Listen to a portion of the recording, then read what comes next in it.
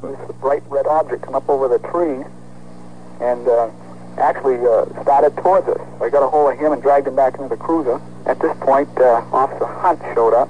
I called in saying that I was going to be out of the cruise, so he had started out and he showed up. And I turned to look back at it, and it had turned and gone down towards the end of the field, about 100 yards away, and we, all three of us, stood and watched it. It had no wings on it. It had bright lights around it, red lights.